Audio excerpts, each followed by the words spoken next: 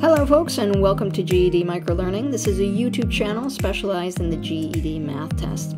And as always, we're going to do several questions with different formats as you are expected to answer in the test. We're going to start with slope questions because a few of you have asked me about this. So the first two questions are going to be slope.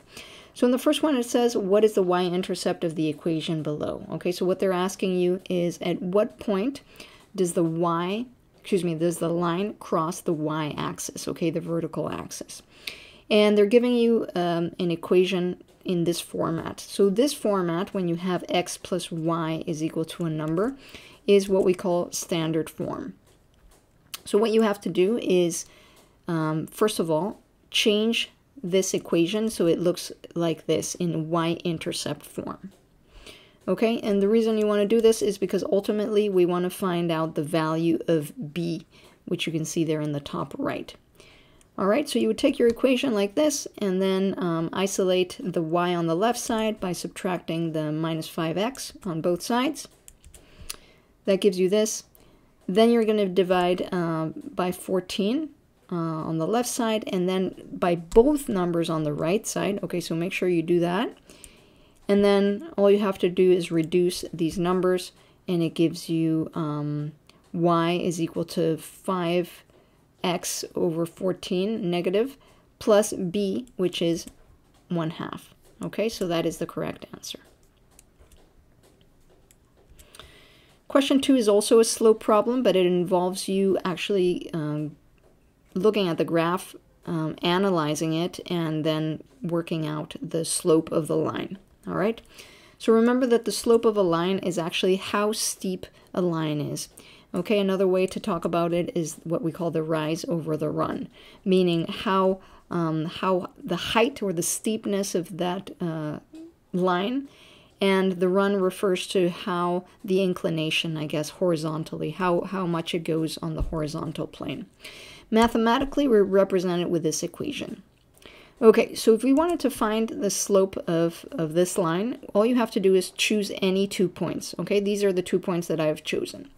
So let's find out first the coordinates. So if we do this, we're going to find the x coordinate is 3, and the y coordinate there is 7. Okay, so we're going to call these x1 and y1. We're going to do the same thing for the second point in the bottom left. Okay, so there we go. Those are the coordinates for x2, y2. And then just plug those numbers into your equation there on the left.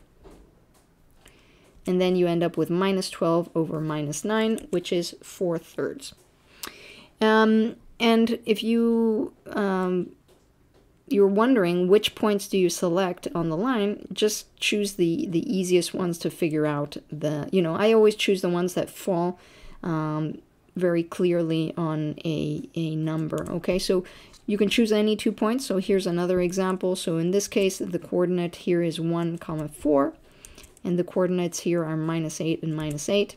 So once again, if you plug these numbers into your equation like this, you end up with minus 12 over minus 9, 4/3.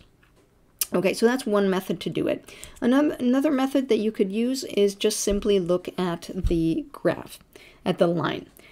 Okay, so when you do y2 minus y1, what you're really looking at is the change in y. Okay, so how has the height changed over how has the horizontal, the run changed? Okay, so the change of y over the change in x.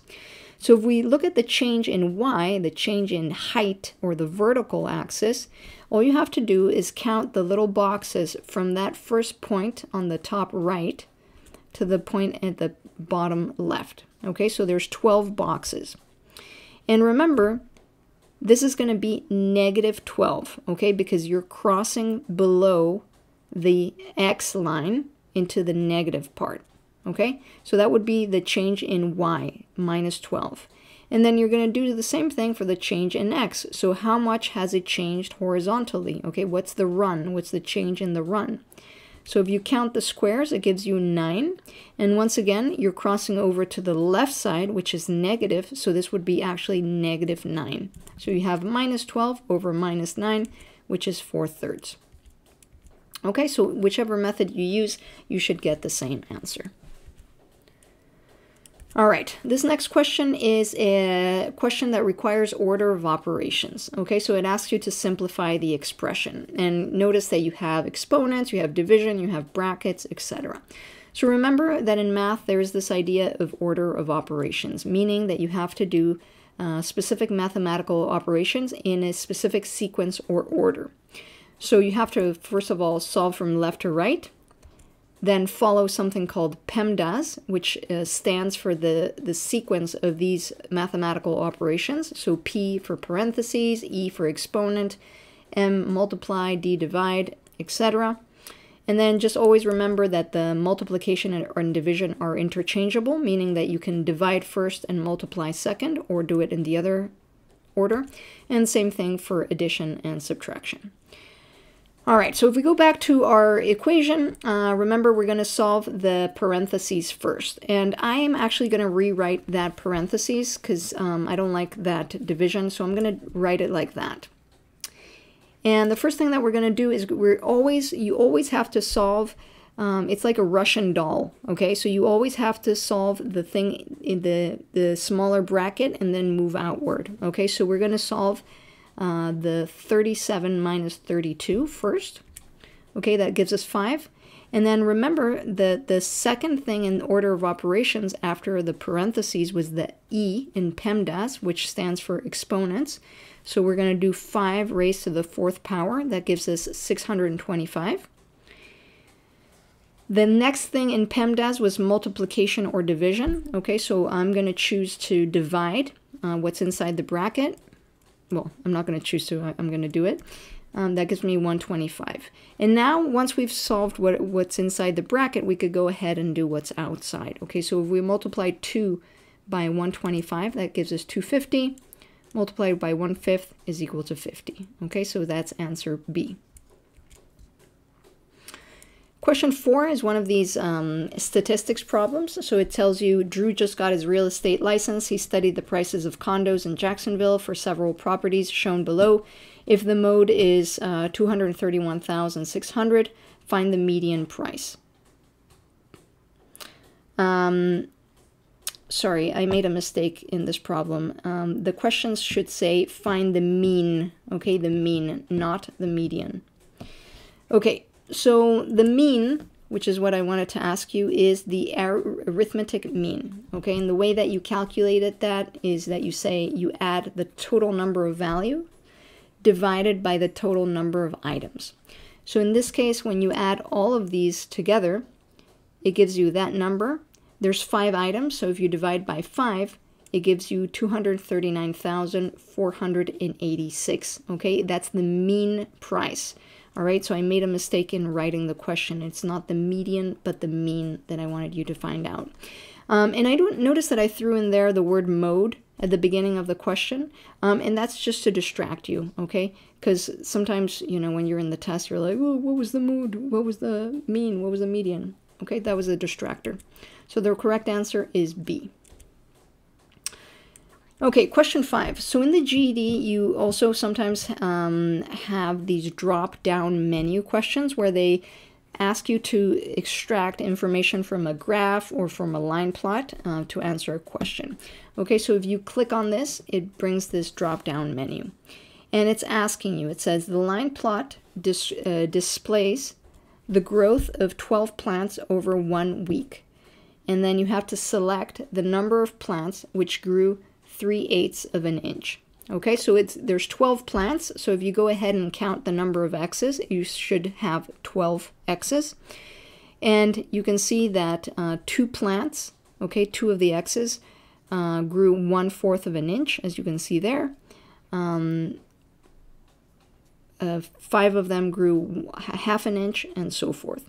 Okay, so it's asking you how many of these 12 plants grew 3/8 of an inch. All right, so what you want to do is, first of all, find out where 3/8 is, okay? And the way that you do it is like this. So you first find out what is half of 1/4, okay? And it is 1/8, okay? You would multiply 1/2 multiplied by 1/4, it gives you 1/8. which is that little line there. So what's the next value up? It would be 2/8, right? If you reduce 2/8, it gives you 1/4. So the next value is 3/8, and then 4/8 and 5/8. So all you have to do is count the number of x's in that box that you see there, and you end up with 10. All right, so this is a fill-in-the-blank question, which asks you to simplify the polynomial and write your answer in the box below. All right, so the first thing that you want to do is you want to multiply things out, so you end up with this expression. And then the first thing that you're going to do is that you're going to combine like terms. And by combining like terms, what we mean is that you're going to get numbers that have the same exponent. Okay, so we're going to start with the bigger ones, with the those numbers that are raised to the 5th power. So 7 and 5 plus 10 and 5, that gives you 3 and 5. Then we're going to add terms that are raised to the 4th power. So minus 6 and 4 plus 5 and 4, that gives you minus 1n. There's only one term with n, so that's that, and then we have a whole number, which is 3. So if you rewrite your equation, it would look like this.